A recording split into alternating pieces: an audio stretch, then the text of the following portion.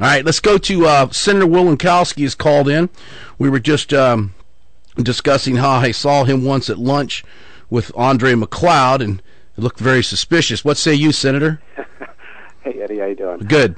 I just wanted to address the pizza conspiracy theory, which I've heard. You don't deny that you were at lunch with her, though, right? No, I was. Well, here's what happened. Right. You know, I was at the LIO, the legislative office, where we legislators meet, and I got hungry, and I went out for a slice of pizza at that Uncle. What's the name of that little? Uncle Joe. Is that Uncle Joe's? Uncle Joe's, yeah. Uncle Joe's, right around the corner. I couldn't remember what the name it was. Yeah, Uncle Joe's. I went there. I ordered a slice of pizza, maybe 2 slices. Andre came in right behind me. I had no idea she was going to be there. I've known Andre for probably 5 years. You know, I'm going to tell you, you may be absolutely correct, but I saw you walk into, the door open, and my observation was I saw you walk in there together. Now, I understand, just because 2 people walk in same time, I didn't see that. I had not. This wasn't a planned lunch. I was going to pizza there, and Andre happened to walk in, and that was it. I mean, and we did. We sat down and we had lunch together. And I've known Andre for 5 years. She opposed me when I first ran for office. Yeah. She's a Republican. I'm a Democrat. I've never helped her with any of her ethics complaints.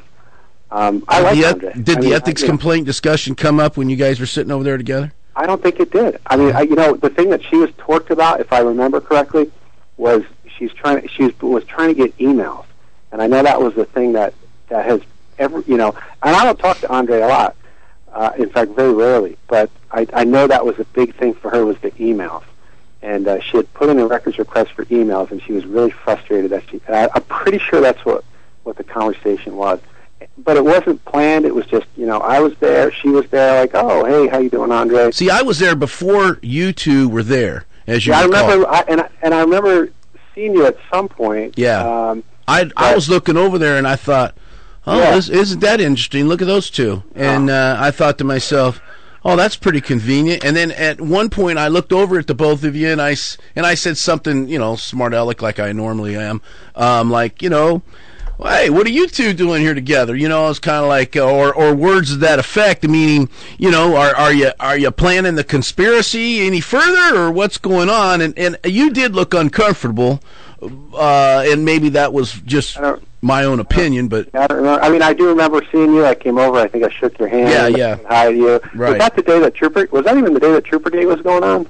It was. In fact, that's what was interesting about it was when I saw the two of you come in. It was like, because that's what I was doing at the legislative LIO building, was that we were all there watching. Everybody was there. The Wooten deal, and next thing I know, I come in, I'm sitting down eating lunch, and walk the biggest complaint filer against the governor and a Democrat senator who, I would assume you would oppose the governor at some time. Well, I've supported the governor on a lot of her issues. I've been a big supporter on ethics, on AGIA, on gas taxes. I've been a huge supporter of hers. And when I support her, I'm very vocal about it. When the AP did a hit piece against Governor Palin during the campaign, I came out and I said it was a hit piece. I called him. Mm-hmm. But I do have some disagreements with the governor, and when I disagree, I'm just as vocal about those. What's your position on the 14 ethics complaints that have been filed against, well, there's 14 that have been dismissed now. What do you think about all these ethics complaints, Senator? I mean, I don't agree with a lot of them that have been filed. Which ones do you agree with?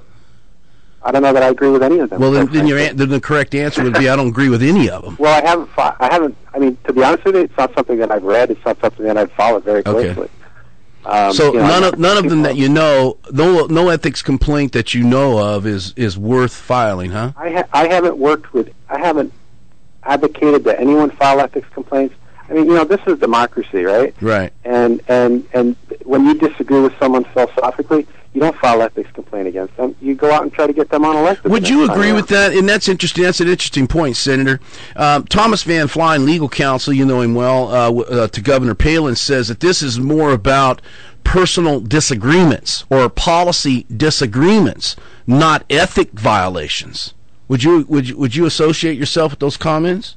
I mean, again, I haven't read the ethics complaints. I really haven't read the ethics complaints. But you alluded to just a minute ago that you thought that they were policy disagreements. And, hey, if you disagree with somebody, vote against them. Yeah, I would agree with that. But that these are these when you disagree with somebody on policy doesn't mean that they've committed an ethics violation.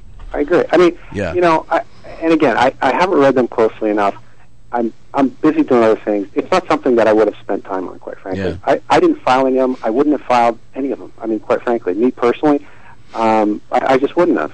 When I disagree with the governor, I say so. I mean, I go out and I'll call the governor up, or I'll send her a letter, or I'm not bashful about doing that. Senator, you're part of there's a coalition together, a bipartisan majority, and I don't know what position you serve in that majority, but let me say this.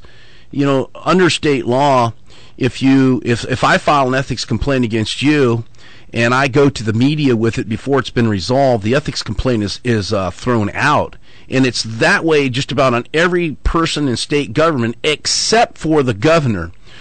Do you think there's a time, in your opinion, that this ethics complaint issue is revisited, and there may be penalties against people who file ones that are dismissed, or should they be thrown out as one would be if it was filed against you and they went to the media with it? I've heard that just recently. I didn't know that there was that distinction. Again, because it's just not an issue that I've followed very closely. But now with all these ethics complaints that are out there, you see that there is this distinction. I don't know why that distinction exists. I don't know why you treat the governor different than you treat the legislative branch. I don't know what the policy. I don't know why some legislature in the past obviously came up and said that's the policy call, right? Yeah. They could have easily changed the Ethics Act for the executive branch at that time. I don't know why they didn't. I don't know why. So I don't know what the policy reason is. Maybe there is a good policy. Yeah, but do you think that's unfair that the governor is treated, in your opinion, differently from you as a senator? Again, I don't know what the policy reason is. Just at first glance. Senator, come on, man. You call this show, and you tell me you didn't have a meeting, you just happened to be up there, and then every question I ask you, you say, oh, well, I don't really know. I don't really know. I haven't really read the ethics complaints. I got other things to do. I don't really know if this is unfair against the governor. Come on, tell me something you do know, Senator. The only thing I was calling was you had said that I was conspiring on ethics complaints. Well, I said that. You saw me having a slice of pizza with somebody. Well, you guys walked in together. And that's what I do know. And I'm saying that's not true. Now, is it fair that the governor is treated differently than the legislative branch? My answer to you is obviously some legislature in the past made a policy call that's. Well, I didn't ask you. Some people had slavery once before, and another another government, another elected body got through with it. Come on, man, say something.